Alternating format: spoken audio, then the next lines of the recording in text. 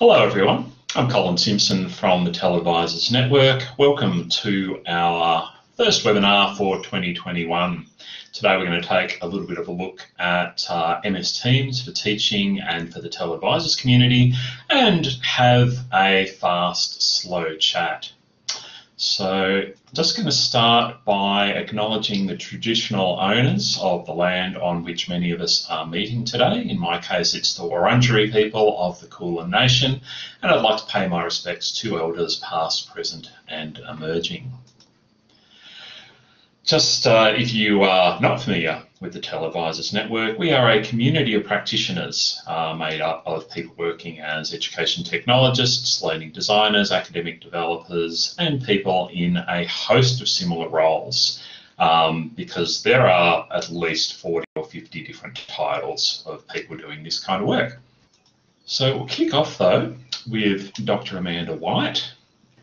Amanda is the Deputy Head of Accounting Discipline at the UTS Business School in Australia, and she's been teaching accounting at the university level for almost 2 decades. She's best known for loving auditing, YouTube, and integrating educational technology in the classroom to enhance student learning. She's recognised as a Microsoft Innovative Educator Expert and has been awarded the 2020 National Teaching Excellence Award for Law, Business, Economics and Related Areas by Universities Australia as part of the Australian Awards in University Teaching. Congratulations.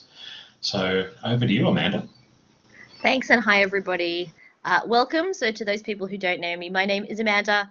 I have pink hair in the photo on the screen there. I think I have pink hair in this one. My hair is a different color depending on the mood. And I tell my students I do that to hide the fact that I'm going gray. So I want to thank the TELedvisors for having me today. I just want to acknowledge that I'm on Darug land here out in Western Sydney, and that our UTS campus is on Gadigal land of the Eora Nation. So welcome everyone. I welcome chat on Twitter as well as chat here. I'll be keeping my eye out. But I've used Microsoft Teams for a couple of years now for teaching. Inspired by a lot of the work that's been done at Griffith. So I think Griffith had the first sort of Microsoft Office 365 sort of big event, and I couldn't go to that, but some colleagues did, and I was really keen to find out more. So what is the standard operating environment at UTS? We have just migrated over 4 years our learning management system from Blackboard to Canvas, which is very exciting. We have Office 365. Our staff collaborative platform is Microsoft Teams, and we use ProctorU for online invigilation. Now, it wasn't always like this. I've always been quite progressive in trying new things with technology. And when Canvas came out, I thought, great, excellent, H5P, I could do all these fantastic things. However, my subject was very last on the list. And in 2020, pre-COVID, we actually had approval to move our entire subject into Microsoft Teams. And the only thing I used my LMS for really for Blackboard was exams. And students loved Teams over Blackboard. It just miles on all the student evaluations. It was how good is Teams? How good is the class notebook? They really liked having their own version of it. So it's been really, really a nice experience. So a bit about my teaching. I teach a final year subject just before the capstone. And it's about learning how to make complicated judgments during the audit of financial statements. So if you invest in a company, if you've got superannuation, you are an investor, and every year management prepare a set of annual reports, and to make sure that they're not just making stuff up and that they're all reporting according to government regulations, they have an audit of the financial statements. We actually tell shareholders if something doesn't look right, is the wrong number, is incorrect. So that's the subject, and it's about 250 to 300 students per term, running twice a year, 50-50 domestic international split. Most of my students are studying accounting as well as usually studying finance or some other major as well. Not all students want to be accountants. At the moment, 60% of my students are located here in Australia, and then about 40% of them are overseas. And last year, probably at the beginning of COVID, that mix was a bit different. 20% of students were still stuck overseas, but we've seen an additional large number of students decide over 2020 to travel home. So they decided their part-time jobs had evaporated, so casual work was non-existent, and if they knew that classes were going to be available for future periods, future semesters online, they would prefer to study from home where they can have a slightly lower cost of living, so see their families, etc. So we've seen an actual bigger demand for online classes, and I don't know what everybody else's experience has been like, but we have had more demand for classes at the afternoon time slot, so from sort of 3:30 onwards, right up to 7:30. I have never opened so many 7:30 p.m. tutorials in my entire 20-year career at UTS. We would always schedule some, but we would buffer most of them and only really run one online class that late at night. And now we've seen a huge number of students, both internationally, because 7:30 is still early afternoon in a lot of Southeast Asia, but a lot more students who are local choosing to go to work during the day, come to uni at night. So there's been a big demand for online, and I don't think online's ever going to go away for us, especially with a lot of articulation programs and a lot of feeder programs still enrolling students and students studying remotely. So I'm seeing quite a big preference for some students for online. We still have lots of students come to class. Out of my current cohort of 280, about 100 choose to come onto campus and the rest come online. So I give flipped learning delivery. I don't give lectures. We make videos. We have annotations. We use quiz activities, Microsoft Forms, as well as H5P. And then students come for a 2-hour workshop online. So 3 hours was just too long. I couldn't hold their attention span for that long. But they come for 2-hour workshops on campus or online. So my current setup, delivering learning to cater for both sets of students. I've built everything in Microsoft Teams and I've built everything in Canvas. And we're doing a lot of evaluation from students about what works in different areas, and we're collecting a lot of data from them about what they're preferring. Students who really like handwriting notes and doing their own notes are really loving Teams and the class notebook. Students who would prefer to type notes tend to find that they like Canvas, so that was quite interesting. Student discussion all happens on Teams. I really dislike learning management system discussion forums. I can't like a post. I can't thumbs up something. I have to click on each thread. It can be really cumbersome. And if you've used Canvas, you can't tell which questions in the discussion forum are unread. So, there's a thing that will sort of show you how many messages are in there, but you need to click in each one. I just find that maddening. So I just don't even use them. I just say, we're not using the Canvas discussion forum. Everything is in Teams. And that also means that we have more of that natural social conversation. And that's why I moved to Teams in the first place. So I actually went to a very early presentation with David Kellerman before he became Microsoft famous. And I saw what he was doing and I thought, this is really cool. My learning activities, I built H5P and forms activities in both places. For assessments, I have to use Canvas for our invigilated final exams. That's that's a professional accreditation requirement. And then I use VPL and I use Qualtrics. So VPL is a video interviewing software. Qualtrics is the survey tool, and that's because I can't use branching quizzes. There are no branching quizzes inside Canvas. You can use branching quizzes inside Microsoft Forms, but once you get to the end, if you go back, you can unbranch the quiz and then put the correct answers in. So yes, that's sort of a bit of an interesting one. And then I have a final exam that sits inside Canvas with Proctor.U. So pre-Teams and pre-COVID, lots of viewing activities. Students were always viewing stuff, they were doing activities, but I only had 40 discussion posts on the discussion board and only I replied. So 40 posts, 40 replies, it was 80 all up. What we saw once we went to Teams is that the number of interactions, I think the number of posts by students increased maybe 3 or 4-fold into the hundreds. And then there was a lot more interaction. I would say something, a student would say something back, someone would say, oh, what about this? They could quickly copy and paste in a screenshot. We could have thumbs up reactions. Teams has made a big difference in that interaction, especially when we were learning remotely, or we still are. So I shifted to Teams for the social learning environment. It's mobile friendly. So I really like that there's a good app for my phone. It's a real world collaborative tool. So we say to students, look, I think the Microsoft line is that 90 out of the top US 100 companies use Microsoft Teams. We ask students in the class, look, whose workplace uses Teams? Oh, I'm at Coca-Cola, or I'm at somewhere else. So we're saying, hey, this is a great line to add in on your LinkedIn CV. Nobody adds on their CV, I know how to use Blackboard, or I know how to use Canvas or Moodle or D2L, because that's, unless you're going into an educational role, that's not a workplace platform. And we love tagging.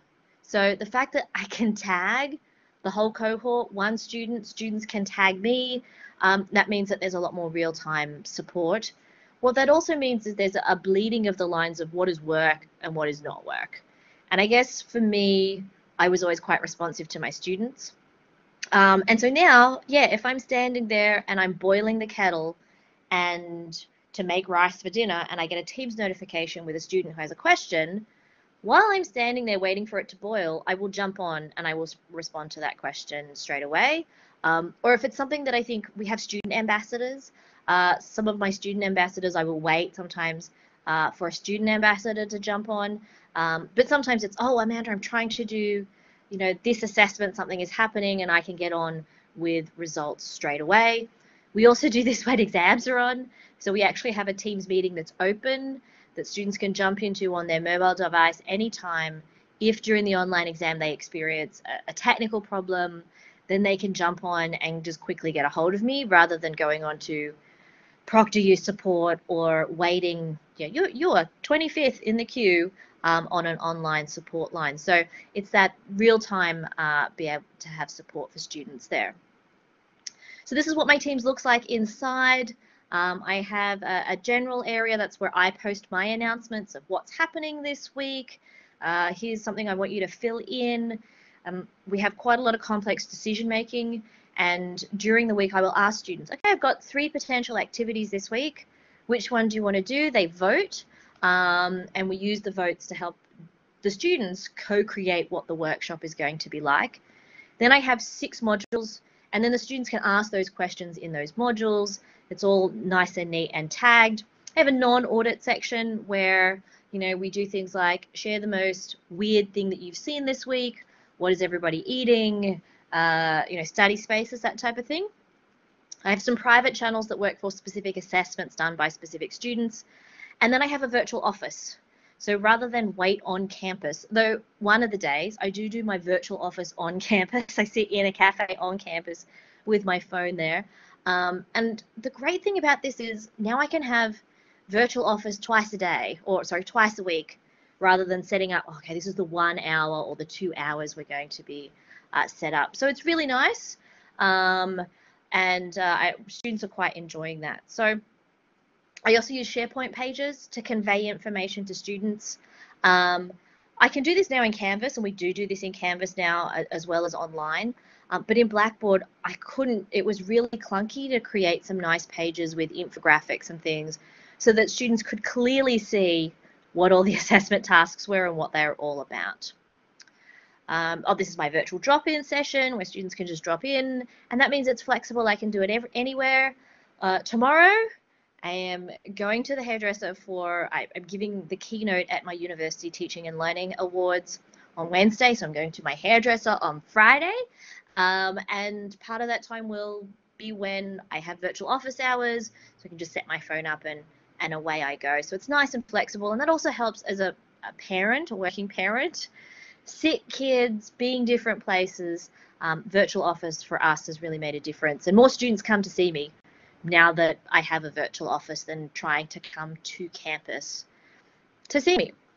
I also use a virtual boot camp. So my students come to class. They're supposed to come to class every week. They're supposed to do exercises. They're supposed to do follow-up exercises. Then they're supposed to follow up in teams. But not everybody does that. Less than 10% of students actually do that. And because of the cohort, we create a little boot camp. So because they're mostly studying alone and I wanted to create a feeling of community, I now have a boot camp where I have 10 days of activities after the last day of class. Each activity takes students 30 or 40 minutes to do. They have a special channel to do it in. And, you know, day one, there is a PowerPoint file for them to go into. There's an activity on the first page, and then there's a template on the second page. With the template, they just make a duplicate of it. They put in their responses, and if they do it by that day at 4 o'clock, I actually give them some specific individual feedback.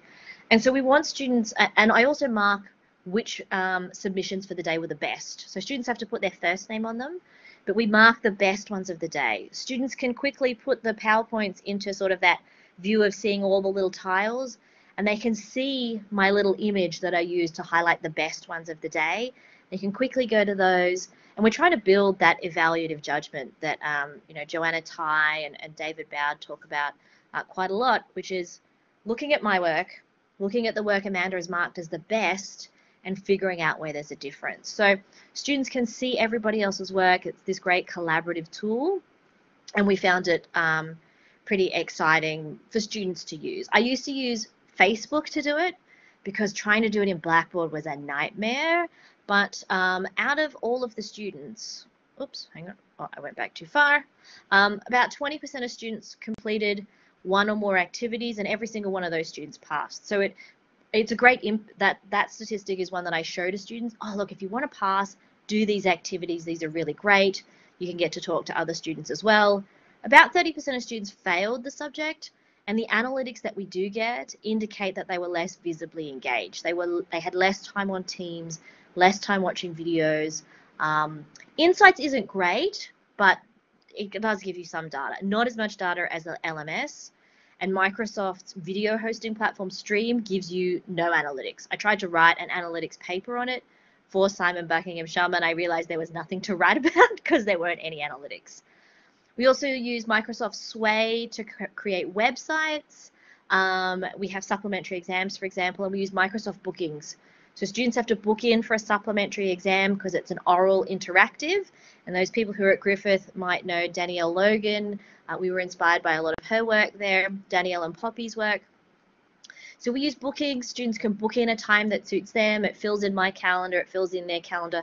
It automatically creates a Teams meeting, and boom, we can start the exam straight away. So Stream, as someone said, it will happen, give it time. That's in relation to Stream Analytics. That's coming, and I think part of it will be migrating where Stream lives into OneDrive and SharePoint. I'm not exactly sure on the technicalities of it, but yeah, we're loving using it there. But there are some struggles. So the biggest struggle is my university IT department. So IT policy and control is that in Teams we have no access to assignments. So I can't assign students to do anything and track their progress in Teams. Some universities do have it, which if you've got it, leap onto that. That's great. There is some lack of functionality with Apple Mac. So we did try to run breakout groups. Now exist in Teams. It's great. I've been in rooms where there have been breakout rooms. It's been fantastic. Our first time of running a large meeting with 200 students needing breakout rooms of, I think we had 40 breakout rooms, and the whole thing just sort of crashed. It just didn't really make it all the way. I couldn't see students. Students couldn't see me. Only about a third of the students made it into a breakout room. So I don't know whether that was my side of things because I'm on a Mac, or whether it was just a bad option here for us. So some people don't even have calendars. Some people have assignments. Look, I don't want to use it for assessment, but I just want to be able to keep track of what students are doing. So yeah, so that's sort of a big thing. Large meetings, I think 250 is the maximum number of students we can have within a meeting. So if you wanted to have more than that, you have to have a live event that has some of its own issues. Yeah, and breakout rooms aren't exactly stable. I've reported that to Microsoft, and our lead has been really great in trying to look at that. The other thing with Microsoft tools is that we're looking into Power BI as a data analytics tool for our students. What we've discovered is Power BI desktop doesn't run on a Mac. And I said, well, can we boot camp the Macs? Like, can we teach students how to boot camp their Mac so that we could run it on a Windows partition, of which I said, oh, I don't think that, again, Power BI will run on a boot camp section. So there are some little issues with some of the Office 365 things. Yeah, and somebody has mentioned here with teams and assignments, it's either on for the whole institution or it's off. So that's a big issue there. Colin has written virtualized. We are looking at virtual machines and virtual environments for that potentially, but still very early days. As you all know, it takes years to get something approved and integrated. A question here about data retention on Teams assignments. Yeah, I don't use them, so it's not a big issue.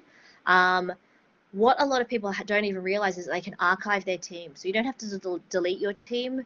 When you go to roll the team over the next year or create a new one, you can create a lot of the same structures. The only thing it doesn't move over is your SharePoint pages. So that can be a bit of a weird thing. Turnitin does work. There is a Teams Turnitin integration, I believe, as well, that exists. So that's used quite a lot in the not K-12, but in the 7 to 12 market. What I hear from a lot of the MIE experts is that they are using Turnitin a little bit later on. So my tips for making Teams a success, I'm trying to keep to time here, clear instructions on how to navigate Teams. I had to teach my students every single week for the first 4 weeks. Remember, here is where Teams is, here's how you do something, here's how you ask a question. The infuriating reply button and new conversation button. Now that we have new conversation, that's a lot better, but we always had students starting parts of threads in new conversations. Teams is great for faster communication, preparing students for the world of work. But set expectations for student response times. I have a colleague who only answers emails to students 1 day a week in a 2-hour block. So if that is someone's preferred style, putting them on Teams infuriates students more than anything. So just be reasonable with response times and training students to post questions on Teams. I do that a lot. Yep. Yeah, social presence, it's that feeling of community. Yeah, so I think that person might have taken a voluntary redundancy, but we do have some people who say, teaching is only a small part of my job, and these are the hours. You have to email me, and if I get to your email within these hours, I will respond to it. So that hasn't gone down well. But informing students as to expectations. They know that I'm busy, so they know that an email that comes in at 5 or a message, because I'm off to pick up the kids and do other things. All right, so I think I've answered all the cues as they've been coming up. Am I on time, Colin?